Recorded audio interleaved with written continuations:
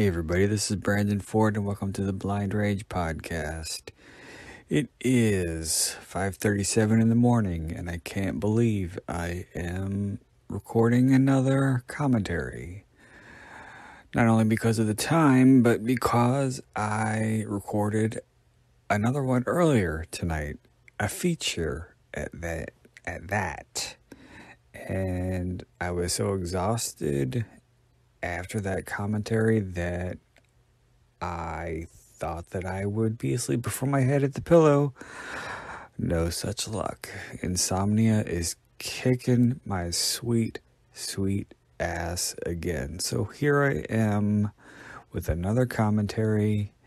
This time it's another classic, the original Texas Chainsaw Massacre. And yeah, I don't have a lot to say as far as introductions go. Just follow me on Instagram at writer Brandon Ford. Leave your thoughts, comments, critiques there, or you can email me directly at blindragepod81@gmail.com.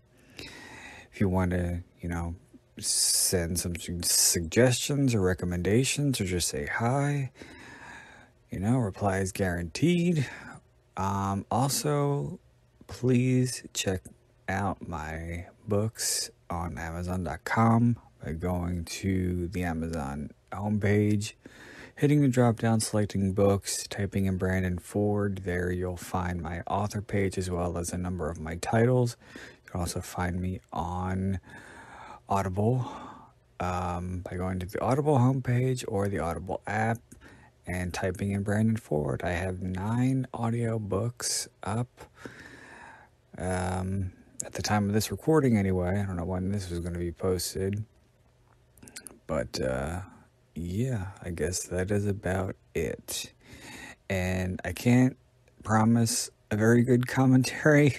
I can't even promise a remotely coherent commentary because I am overtired and I just took my Tylenol PM. I was so tired earlier that I didn't think I needed it.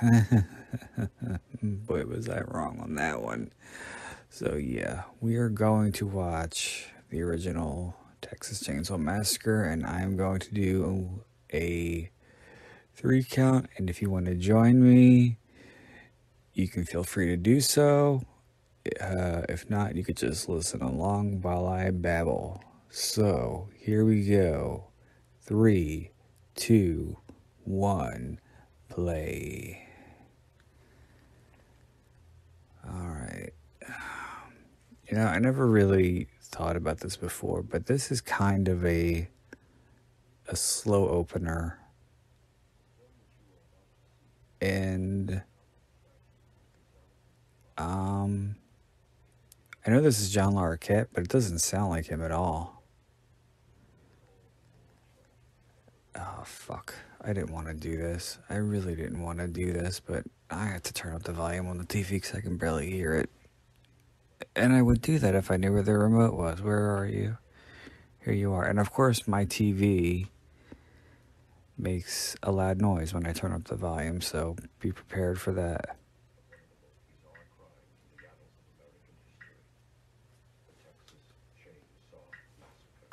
Alright, I think that's good.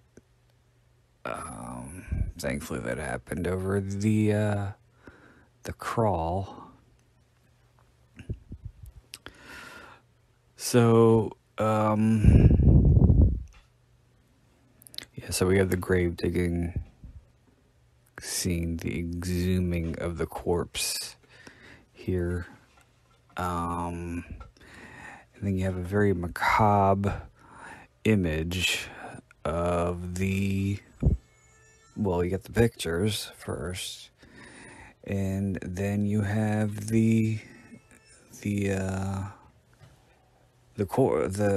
corpse wired to the top of the tombstone, which is quite grisly.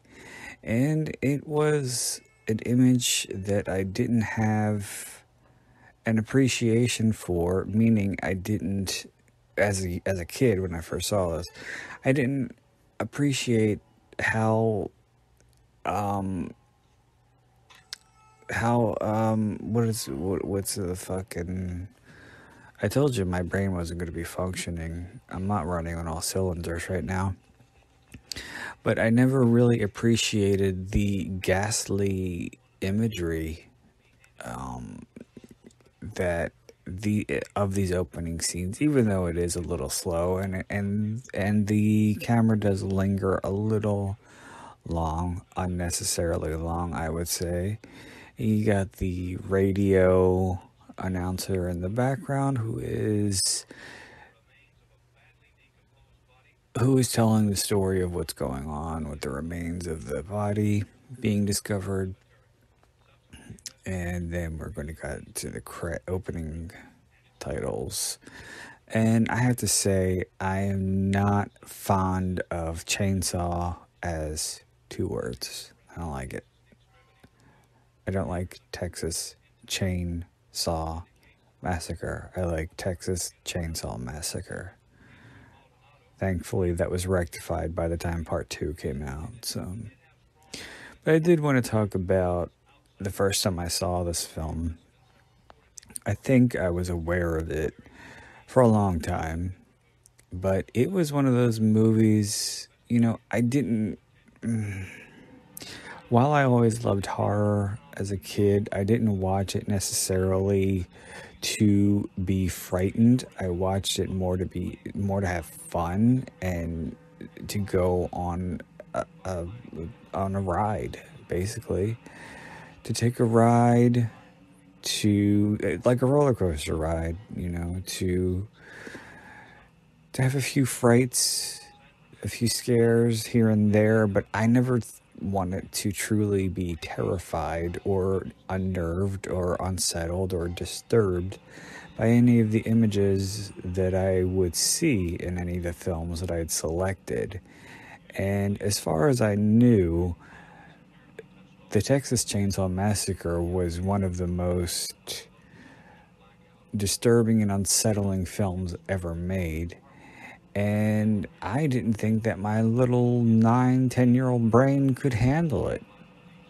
Especially after seeing some of the interviews and behind the scenes and some of the clips from the movie way back in the early 90s, when there was a little annual award ceremony, and by annual I mean it only lasted 3 years, called the Horror Hall of Fame, and it was hosted by none other than Robert Englund. And yeah, it came on around Halloween, and it lasted 3 years. And the first 2 was original content, and then by the 3rd year, they recycled stuff from the previous 2 specials. And when this started, I think it was a 90, 91, 92 span, if I'm not mistaken. And there wasn't a whole lot of horror at that time. And well, maybe it was 89, because I remember the Horror Hall of Fame 3, because they give it awards too. Not many, but they did give out an award for best horror film of the year, and I think it was more. To pay tribute to the horror films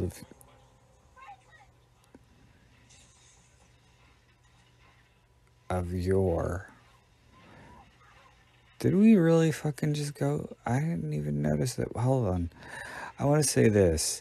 I don't know if I'm making this up or where I read this. Maybe it was in one of the many documentaries that there are about the Texas Chainsaw Massacre, or maybe it was in one of the commentaries, but I want to say this before I get back to Horror Hall of Fame. I think everybody knows that Tobe Hooper was pretty notorious for not paying the, I don't know about the crew, but the cast who were put through hell during the making of this film. And I don't think that some of them were able to make their rent. And I know Paul Bartain, who played Franklin, was not too happy with the situation. And I think one of the last things he shot, or one of his last days on the film, was the scene that just passed where he had to go down the hill. And I am 99% sure that was really him. He didn't have any stunt doubles because I don't think Tobe Hooper could afford stunt doubles. But he was not too happy, like I said, with the way the project was going and with the lack of monetary compensation for all of his efforts. And he, from what I remember, I like this guy here. Things happen here about, they don't tell about. But Paul Bartain said to Toby, I am not going down this hill unless I get a check right now. So we are not rolling camera until I get a check. And I don't know how or where, but Toby managed to get a check, get him it was his final check, I believe, Paul's final check for the film, for his contribution to the film. And he got his check, and from what I understand, while he's going down that hill, he has that check in the front pocket of his shirt. I always thought it was funny too that when he's peeing in the tin can, he looks over his shoulder like, Kurt is going to be spying on him. I don't think there's anything that Kurt wanted to see less than Franklin peeing in a tin can. But anyway, as I was saying about Horror Hall of Fame, yeah, it might have been, I don't know, it might have even been earlier than 90. I don't know, it might have been 89, 90, 91. I think that or maybe it was 90. I don't know. Fuck. Because here's why. I'm second guessing myself. I remember for part 3, Horror Hall of Fame 3, winner of Best Horror Film of the Year was The Addams Family. And that was 91, and that was not a horror movie. So it really was, the early 90s was not a very good time for horror. Early to mid 90s, as I've so often said, was not a good time for horror until Scream revived it, and then we got a whole bunch of bullshit, including Scream. And so yeah, they had these segments, and I remember they had a segment on Alien, and they had a segment on Chainsaw, and there were interviews with Ed Neal, with Tobe Hooper, with Marilyn Burns, and I can't remember her name. The actress who played Pam. So they had almost everybody, and I think they didn't have Grandpa, or the cook as he's known in the film. But yeah, they were talking about the horrors of making the film, and I could be mistaken, but I don't think Marilyn Burns ever told this story before, but she told the story about the scene where she's running from Leatherface, and in the brambles and in the night in the forest in the bush, and in this part of Texas that they were in, they were famous for the mesquite thorns, which were very thick, and they were, I don't know, an inch or so long, and they grew out of the branch of certain trees. And the tree that she ran into just so happened to have these mesquite thorns, and she ran right into them, and they were embedded in her neck, and they had to be removed by a doctor. And of course, there's this scene with the Pam character. I wish I could remember her name right now, but I did no preparation whatsoever. I just got up, put the disc in, and started recording because I knew, I just needed to get this done so I can get some sleep. But anyway, the scene where Pam goes into the room and she finds all the bones and all the macabre creations created by different the finger, the hand made that was hanging, and the lampshade made of flesh, and the chickens in the cages, and all that stuff. But she trips over something, and she falls into the bones, and the bones are very sharp. And Toby demanded several takes of that particular moment, and she had some pretty nasty slices up her leg. And so there was that, and I know that Edwin Neal told the story many times about, being in Vietnam and being hunted, and, the horrors of war in general, and that it was more pleasant than working on this movie. So, and interwoven with these stories were, clips from the film, which looked pretty gritty and pretty disturbing. And it's hard to believe that by this time I'd seen it. The movie was only like 15 years old. So this is like, for me at the time, it was like kind of like Saw, seeing clips of Saw or something like that. I mean, by today's standards, And so while I was fascinated by the story of the film and the stories that were told about the film, and the stories that Toby Hooper had said, I found it to be very intriguing, but it wasn't something that I thought I could handle. That was the bottom line. I just didn't think I could handle it. And a very close friend of mine at the time, kid I grew up with named Jason, I don't know, around this time, I don't remember how he got it into what planted the seed in his head about the movie, but he decided that he wanted to see it, and I tried to dissuade him because I knew that he would probably want to watch it with me, and I knew that I would probably not be able to say no. So I showed him the segment in the Horror Hall of Fame about the chainsaw,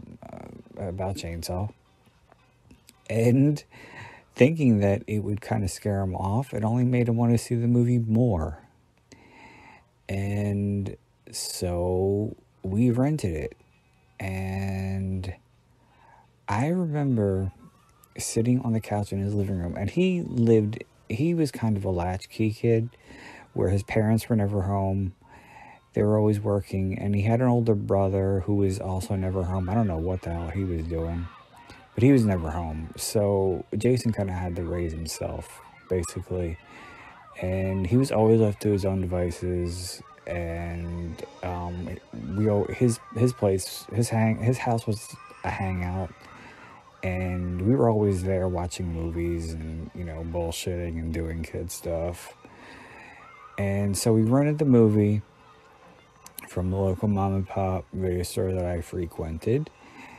And I remember sitting in his living room and being a little unnerved, but right at the beginning of the film. And I don't know exactly what I said, or even if I said anything, but I think that he knew that I was a little freaked, and I think he himself was a little freaked, though he didn't want to admit it. And I remember him saying to me, you know how you always see gag reels or blooper reels, and actors who flub their lines end up, breaking up and having to cut the scene having to cut because they say something stupid, or they trip, or do something that disrupts the film, the production. So just think of that. Just think of these actors flubbing their lines and having moments where they're just so they say something that they shouldn't have said, or they mess up their line to a point where it means something else, or I don't fucking know. And I think that'll make you a little more at ease. And honestly, I think that worked. So I went in just thinking about everybody breaking up because Franklin flubbed his line, or fucking Sally couldn't remember hers, or I don't know. But to be honest with you, I don't think any of that actually happened, because I don't think anybody was laughing during the making of this film, because it was so unpleasant for everyone involved. And but of course, when you build something like this up in your mind to be something so extraordinary that you're going to be forever changed by it, it never lives up to that. And I'm not saying that I didn't realize the brilliance of the film, even at a very young age, but it wasn't something that was so shocking that I was traumatized, basically. And so, yeah, we watched it, and I enjoyed it. I wasn't terrified as I thought I would be. And right before I went home, I remember this. Right before I went home, I said, I'm going to hit the bathroom real quick. I'll be right back. And so I went upstairs, and when I came back down, I wasn't looking at the TV. I was looking at him. I think we were making plans, or I don't know. And he just went, look. And I turned and I looked at the TV, and he went back to the scene where, the famous scene where Sally is pushing Franklin through the woods. And the famous Sally, I hear something, stop. And then you see Leatherface come out of nowhere, and he's illuminated by the flashlight. And he paused at that moment, right where he's got the chainsaw over his head, to kind of freak me out. And didn't work, but it was a nice attempt.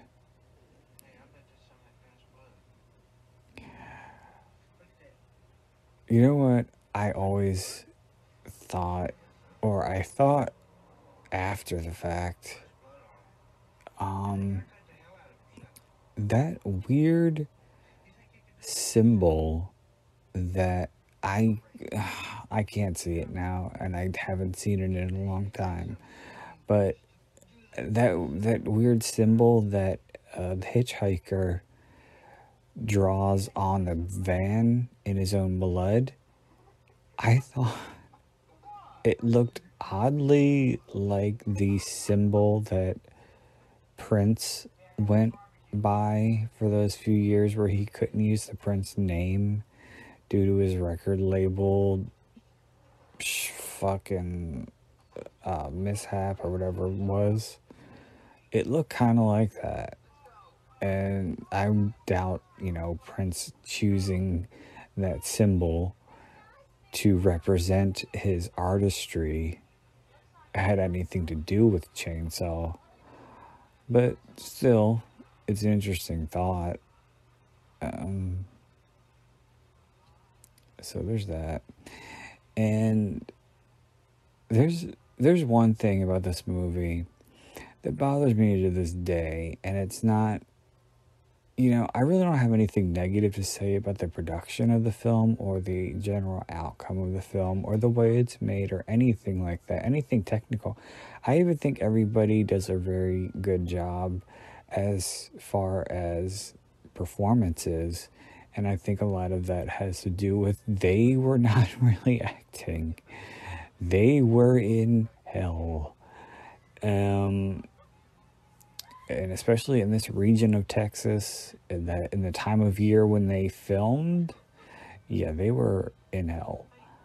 But what always bothered me was the way Sally treated Franklin. She was always so mean to him, and he's her brother, and he's a paraplegic, and of course, he needs help.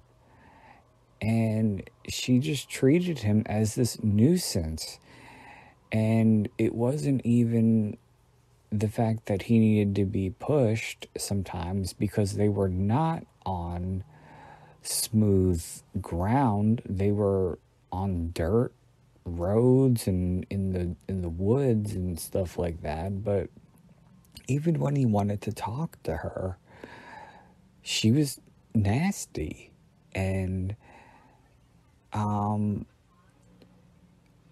for somebody who you want the audience to feel sorry for, i.e. Sally, that is, you'd have to make her a little nicer, I think. And I think Franklin knew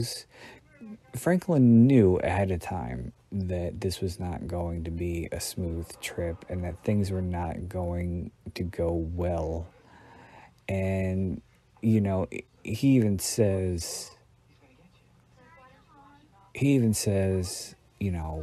when he's left alone in the house and he's mocking everybody, saying, "Come on, Franklin, it's going to be a fun trip," that he's alluding that he really didn't want to go.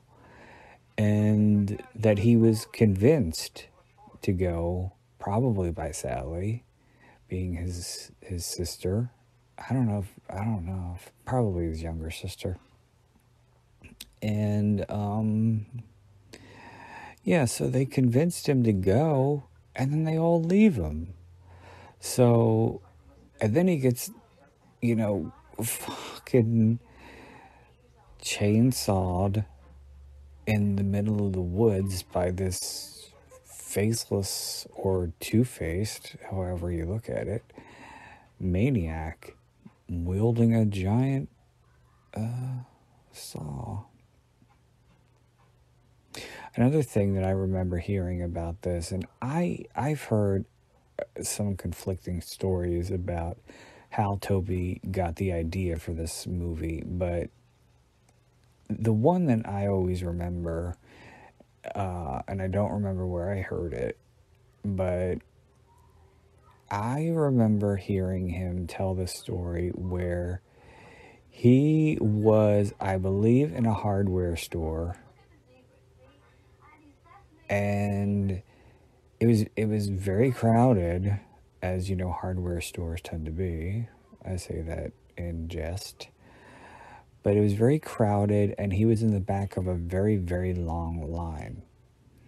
And there were some displays. There was this display of chainsaws over the front checkout, I guess. And he said that all he could think about was getting one of those chainsaws and just slicing through everybody to get to the front of the line. And I think that planted the seed for the script.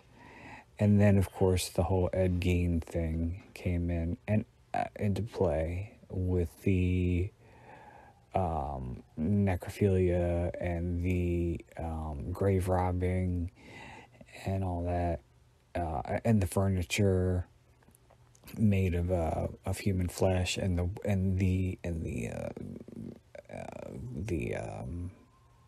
masks and suits made of human flesh.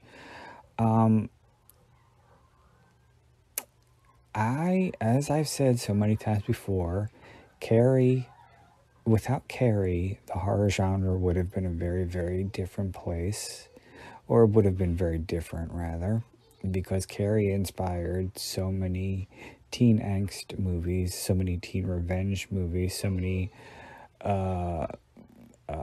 underdogs or nerds or victims of bullying getting revenge on their tormentors.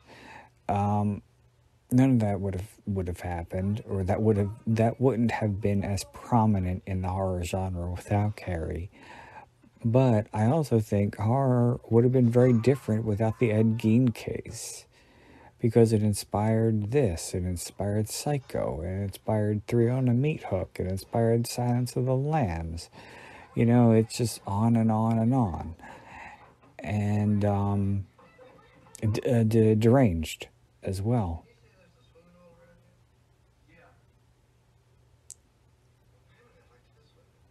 This too, I think Kurt is being a dick. Where he's like, "Didn't you say there's a swimming hole?" And Franklin says, "Yeah." And then Kurt just says, "Well, Pam and I would like to go swimming, man."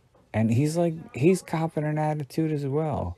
And instead of saying, Pam and me want to go swimming, do you want to come with us? Nope. He just says, we want to go swimming. Where the hell is the fucking pond or whatever it is? I don't think they ever even go swimming. Anyway, so like I said, the dynamic between Franklin and Sally always stuck out because I didn't like the way she treated him. I thought she was really mean. And as far as visuals go, I mean, there's so many incredible visuals in this film. It's so well shot, and not just the cinematography, but the set pieces and the shots of leather. I think one of the most terrifying images, not only in this movie, but in horror movie history, is the shot of, it's one of the last shots in the movie, but the shot of Leatherface at the back of the pickup truck that Sally is escaping in, and the way the sun is shining on him as he's swinging the chainsaw, and as he's still trying to menace her, as she's having a complete breakdown and pleading for the driver to go faster. Just the way the light hits him, and his movement, and the saw, and just everything about that image is terrifying. And also, I think of, I believe it might have been a dolly, although I'm not sure that they could afford dollies on this movie, but I would assume, I don't know.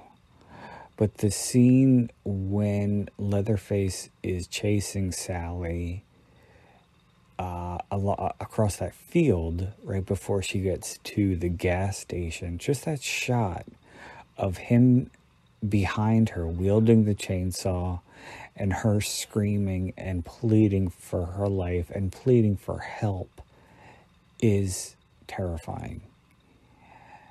And you got this very large man with a very large weapon that you really don't even have to put much effort into using in order to cause some severe damage and ultimately instantaneous death. So there's that.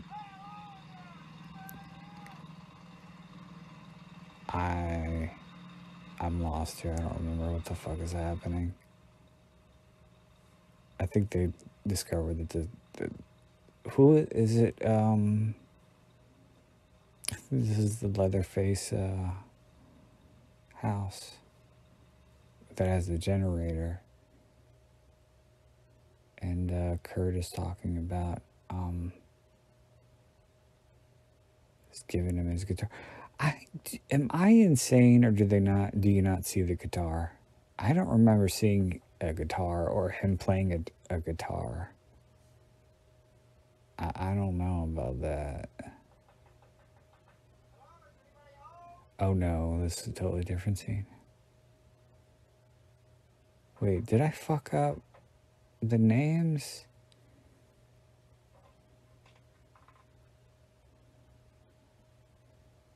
I think I fucked up the names.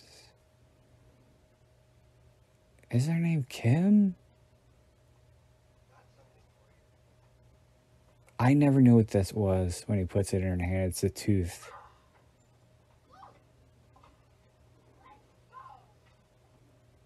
I never knew what that was. Because I didn't, because with the grainy VHS, yeah, I never knew that was a tooth.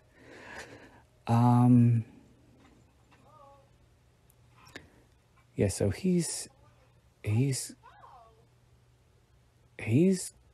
Kirk, right? So what the hell was the other guy's name? Jerry. Or am I fucking, I don't know.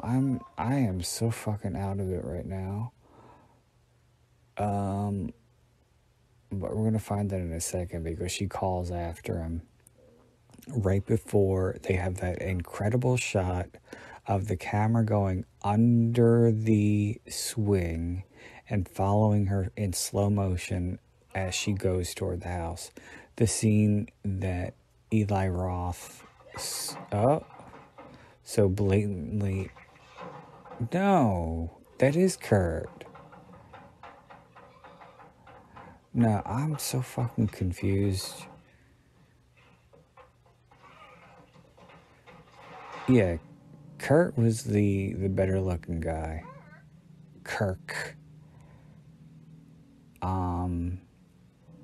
He was a better looking guy, and the other guy was Jerry, the one with the curly hair and the glasses.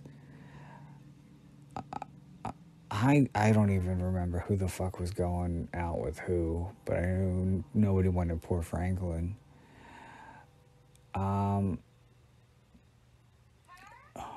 You know,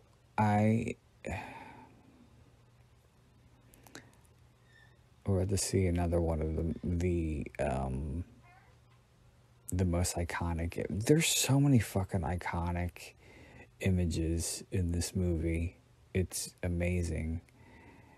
And it's so simple too. And I know this is such a fucking cliche. Everybody says this. Everybody says, you know, it's so effective and there's no blood, there's no gore, and it's true, but it bears repeating. Yeah, we get about to see Pam get thrown up on the meat hook.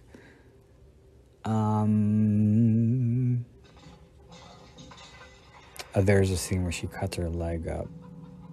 Yeah, because Tobe Hooper demanded so many retakes. What the fuck was that? I have to say that as bad as Texas Chainsaw 3D is, and as many plot holes as it has, I think the best thing about that movie is the opening when they show the house, the farmhouse, which was rebuilt and looked exactly from what I remember. It's been forever since I've seen that movie because it's so bad. But it looked exactly as it did in the original movie, even down to the tree that was right there. They had to make sure that the tree was just as it looked in Chainsaw 74. So they went through painstaking efforts to have this perfect, and I think it looked great. Too bad the rest of the movie wasn't so good. I'm sorry, but any modern horror movie that is with a rapper is a red flag. I think we all learned our lesson when Busta Rhymes made an appearance in Halloween Resurrection. That's all I'm gonna say.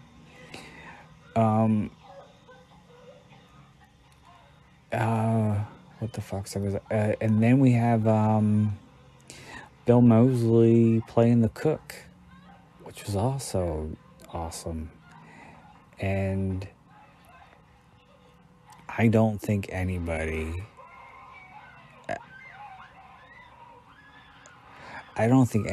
could have played the cook, aside from, I don't know anybody's name. I don't know what the hell's going on. I don't even know what movie I'm watching. But aside from who had passed on and would have been much too old to play the role anyway, but Bill Moseley, who was so faithful, that's not the right word, who was so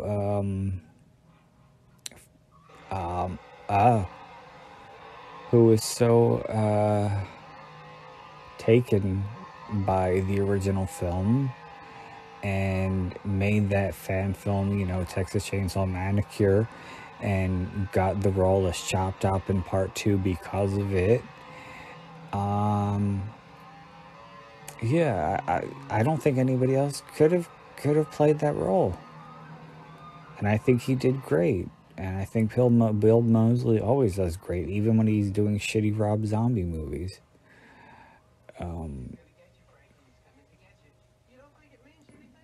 Oh, he's still talking about the blood on the fucking van. You need to get over it now, Franklin. And what the fuck's his name? Jerry is teasing him like he's 5 years old. Well, he couldn't find us anyway. I mean, he doesn't even know our names. I gave him your name, Franklin. I told him where you live. I even gave him your zip code. I even gave him your zip code. He sounds like Woody Allen.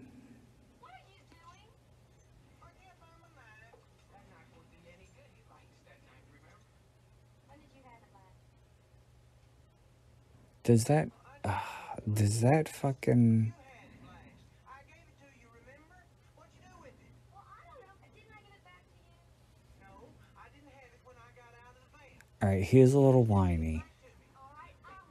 I'll say that. Listen, I think I'll walk down to the creek before it gets too dark. How do I get there, Franklin? Well, there's a trail down there between the two old sheds. Two old sheds.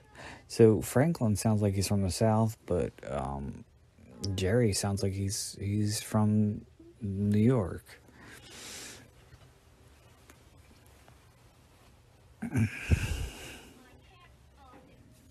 And you didn't look too hard either.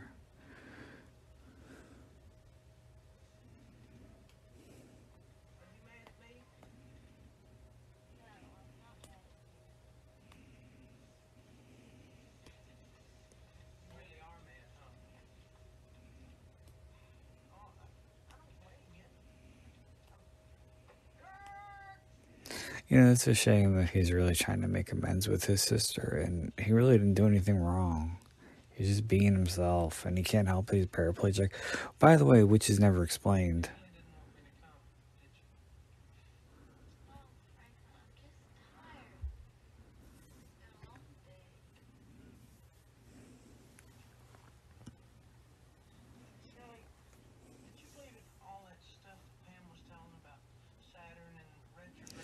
Yeah, speaking of Pam and Saturn and retrograde and all that stuff in that astronomy or astrology book, rather, I don't think that scene. It's kind of eerie. When she's reading, I don't remember whose horoscope it was, but she says, there are moments when, and I'm paraphrasing here, there are moments when you can't believe that what's happening really is what's happening is really true, or something like that. Pinch yourself and you might find out that it is. So I think that sort of sets up what's about to happen to everybody, because they're all going to be butchered, except for Sally, who gets away. And I have to say that the sequels aren't very, with the part two, with the exception of part two. Oh, and you know what else?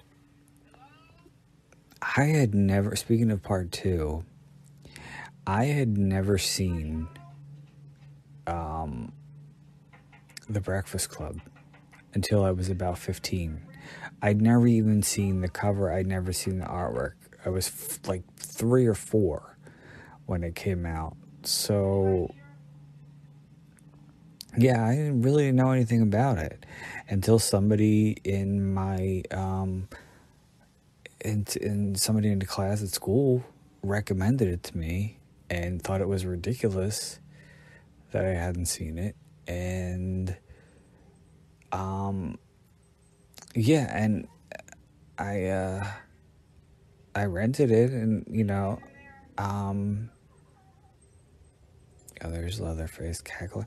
Yeah, but to make a long story even longer, I didn't know that the artwork for Chainsaw 2 was supposed to be a parody of the artwork of The Breakfast Club. I never knew that. And I'm not saying I just figured that out recently, but I didn't know that until I was probably in my late teens. Quit goofing on me. At least he doesn't say, "This isn't funny," which is one of the fucking most ridiculous lines it is used in every single fucking horror movie. I hate it. It should be outlawed.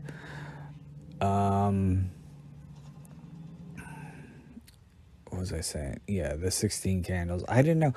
I just knew that Chainsaw 2 was a very different film than the original. I knew. Okay, that scene right there, I remember when I was watching with Jason, my friend Jason, and when Leatherface comes out of the meat locker, and he does that, and then Jerry has that very high-pitched girly scream. That was something that we rewinded several times because we thought it was so fucking funny. And it wasn't just Leatherface's weird scream, but it was or Jerry's girly scream, but it was the combination of both, one after the other, that we thought was so fucking funny. Yeah, that was one of those things that we rewinded over and over again that day.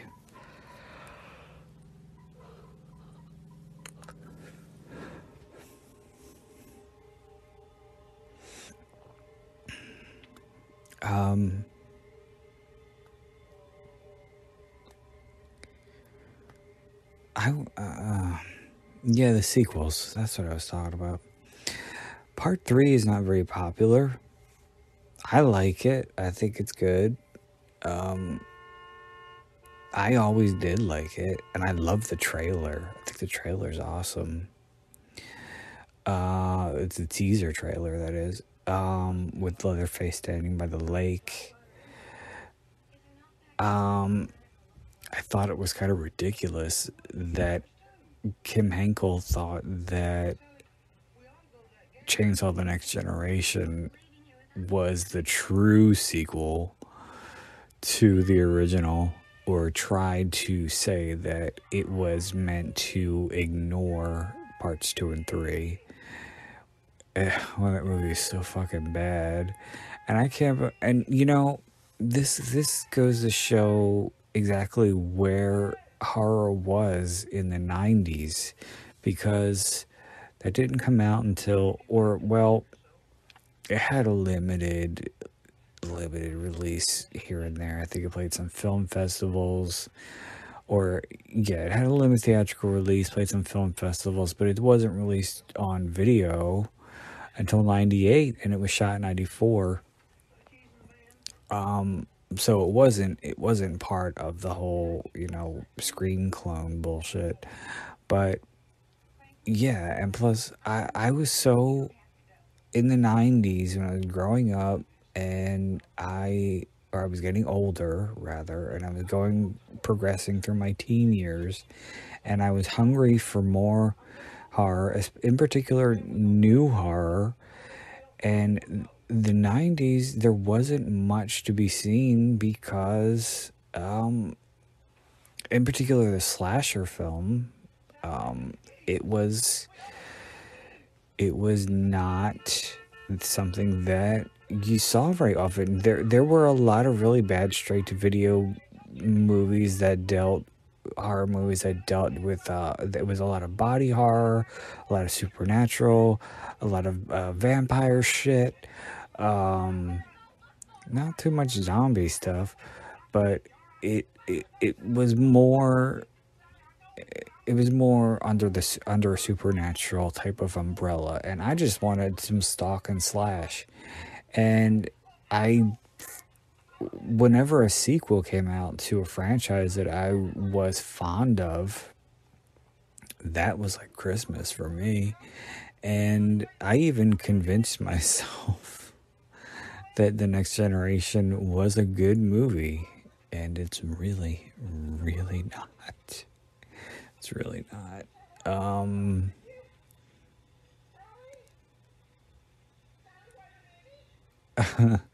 I just thought it was funny the way his voice kind of cracks there. And I can't do it now because I'm so fucking out of it. But yeah, I convinced myself that it was a good movie, and it took me a little while to realize that it's not. And that was the end of the franchise until the reboot with the remake, and then the prequel, and then there was years of silence before the buzz was back. See what I did there? And then you had Chainsaw 3D, which went back to the original series. And then there was Leatherface, which I've still never seen because I've heard it's so fucking bad. I love it when Franklin says, "Get back and push down."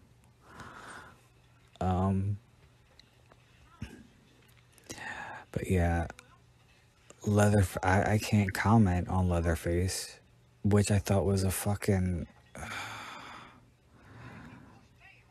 There it is. Get back and push it down. But why the fuck would you call it Leatherface? Could you, I mean, if you're not even going to try, why even bother making the fucking movie?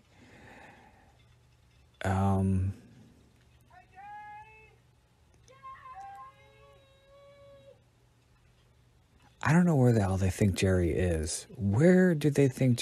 Did they really think he's hiding in the middle of the woods? Uh-oh, here it comes. Ah.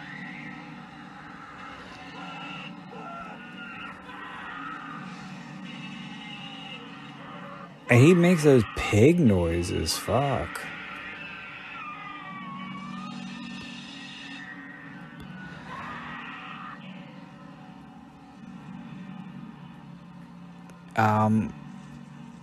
While he's cutting up Franklin, according to Toby Hooper, there were, I think it was him and some special effects people who were spitting stage blood through straws that I don't know if you could even see, even in the fucking 4K version. There's a scene where she's being chased, and big old Gunnar Hansen in those big old cowboy boots to make him look even bigger than he already is. Our Gunnar Hansen, R.I.P.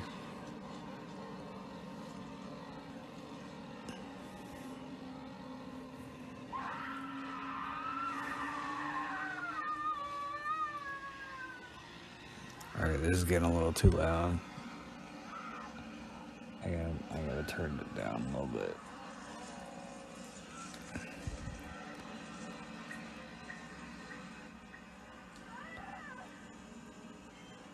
This is really not one of my better commentaries because of all this shit.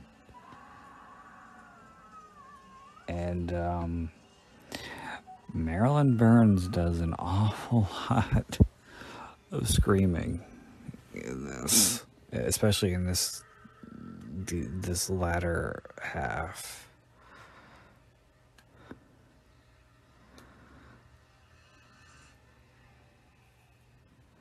And this scene is, I think, or no, the scene when in Next Generation, when Renee Zellweger's character is being chased by Leatherface, and she's going through the water, or that little fucking whatever it was, the little body of water, and she kind of bursts around the bend, and she gets to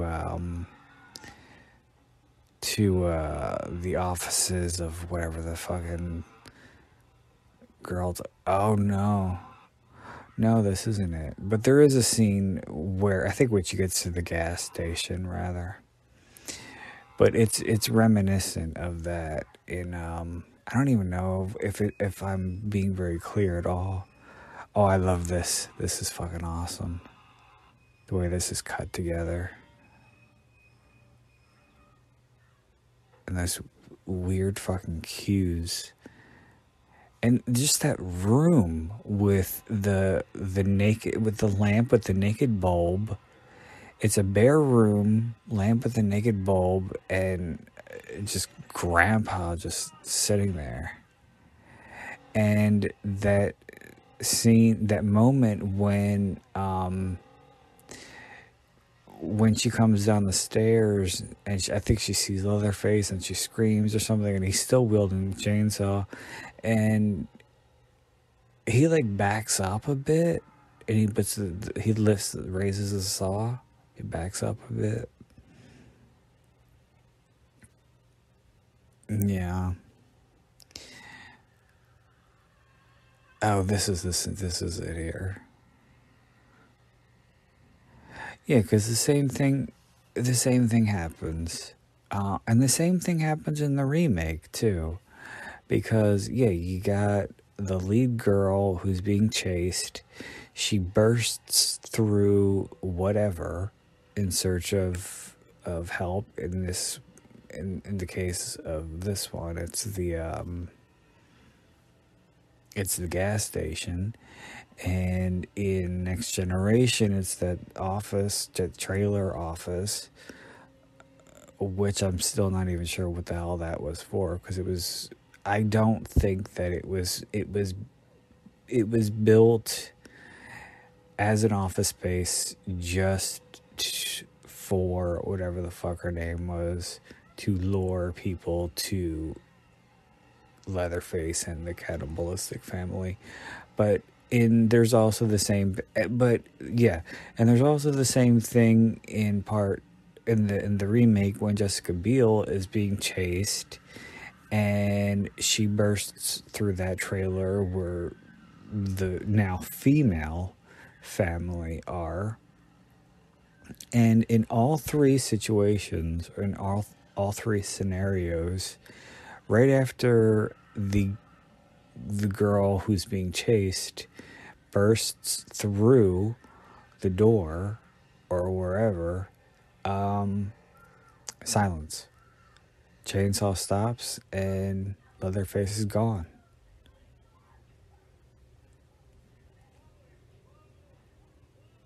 Yeah, I think it's too low now. Fuck. I am not playing ping pong or fucking tennis with the volume.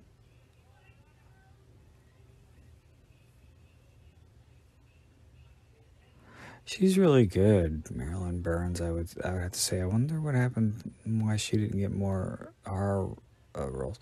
I know she worked with Toby again, and I can't believe that she would actually work with Toby again after this miserable experience and not getting paid anything or hardly anything. I don't even know what the fuck she got paid. If she got paid anything, I don't fucking know.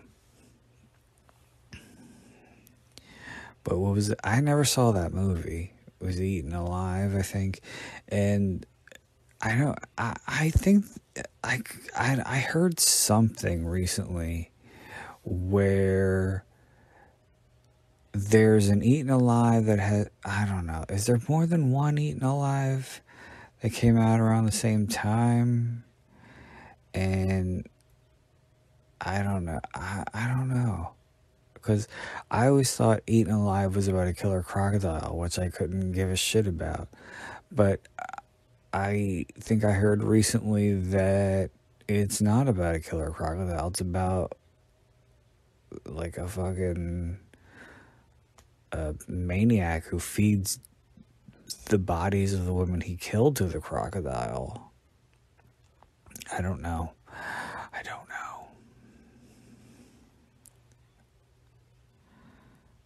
I don't like man against nature movies. Like Grizzly and Jaws and all that stuff doesn't appeal to me.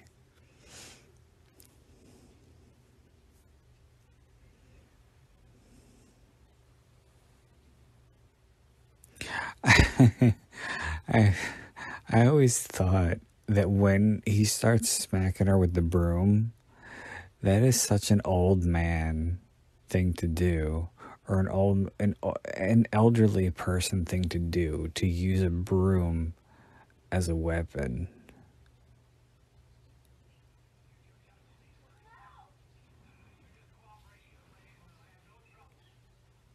You just cooperate. Just let me put you in this fucking bag here, and we'll have no trouble.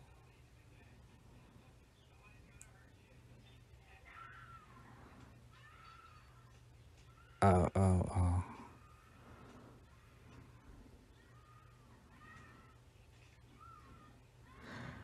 I can't believe she had any voice left after doing this movie.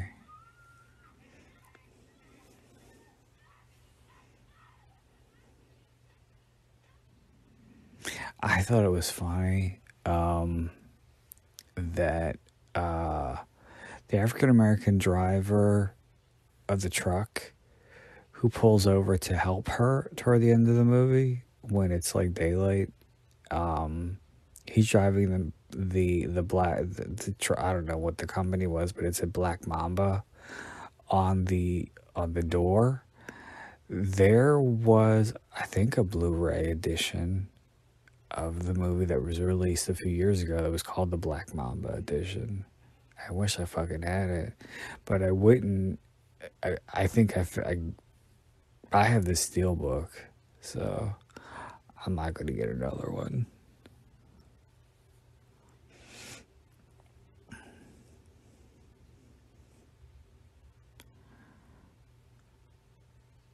It's not like I could even fucking see it anyway, which is really sad. Alright, we're not going to talk about my visual disability now. It's not going to be a fucking pity party for me.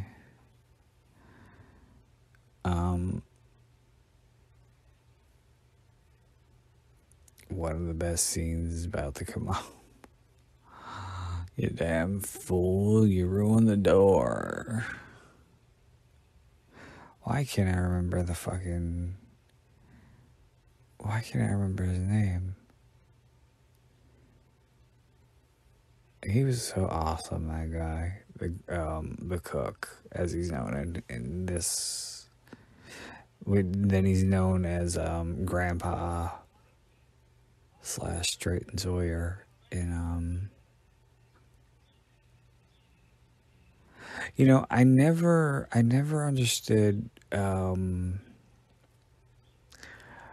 what the fuck yeah, in the crawl in the beginning of part 3, I could be wrong as far as who this person was, but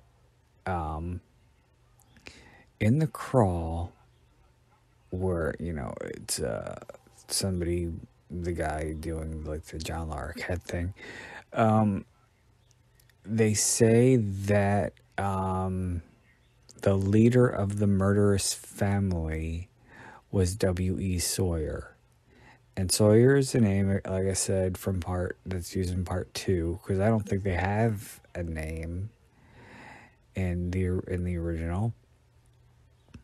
And there is a W.E. in The Next Generation, but he wasn't Leatherface.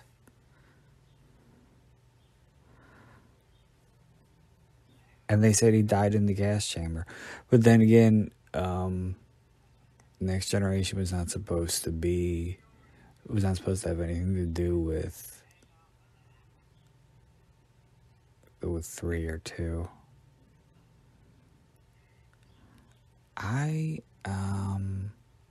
The fucking birds are chirping. It's gotta be close to 7, or if not past.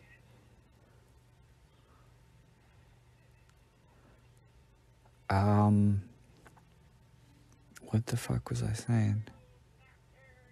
You nap-haired idiot. Oh, Jesus. Oh, fuck, what was I saying? I lost my train of thought. Oh, yeah. I think that, like, much like, George Romero and John Russo, Tobe Hooper and Kim Henkel had some kind of a falling out. I don't know. But I think that was why. What did I say? Did I say Tobe Hooper and Kim Henkel? Yeah, I think I did. I think that's why Kim Henkel wanted to make his own chainsaw incarnation, because I guess he felt he was due, because Toby got to make his sequel, which is I think it goes without saying that it's a lot better than Next Generation. I don't even know anybody who likes Next Generation. I don't think I've ever met a single person who liked it. Well, I did meet one person. But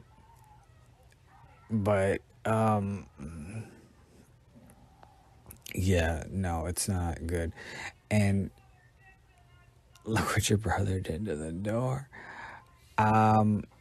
Scream Factory. 'Cause I have the I think it's a Canadian edition DVD that has all of the extra scenes in it, and I think it has the alternate title card, The Return of the Texas Chainsaw Massacre, I think. Or it might, because I know it doesn't have Texas Chainsaw The Next Generation in the typeface that is shown on the cover. I think it does say The Return. I don't know. I thought you was in a hurry. What was I saying? Oh, fuck me. But yeah, I have the Canadian DVD that's full frame that I just got by happenstance. I just found it in the Coconut Records, and I thought I was buying the Next Generation because, like I said at that time, when it was fairly new to me, I thought it was good, so I wanted to buy it. Much to my surprise, there was all these additional scenes and alternate takes and different music, and but yeah, Scream Factory um, released Next Generation on Blu-ray a couple years ago with the regular, what is it, 85-minute version, and then another one with, or another, I think it's a 2 disc. I don't fucking know, I don't have it, but it's a 2 disc, I think, and it's got another version that has the extra scenes inserted into the HD version in standard definition.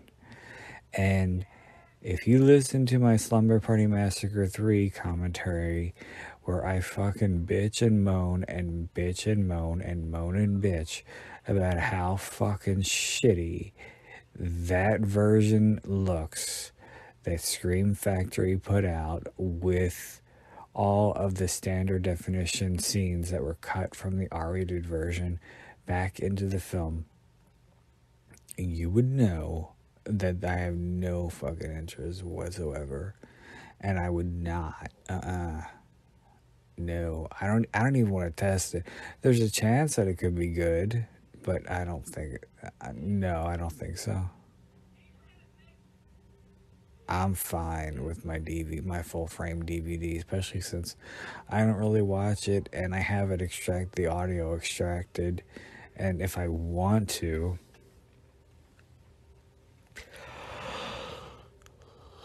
oh fuck, if I want to, I'll just listen to that. Um,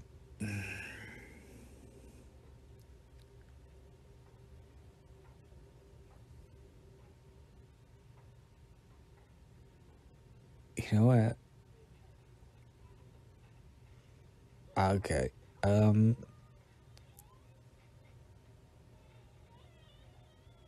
yeah, I'm really fucking tired and I'm about to pass out, so I think I might just make this an early,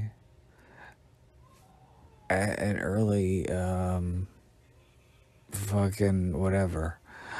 I think I might just cut it off here and put it out as like a special, incomplete edition.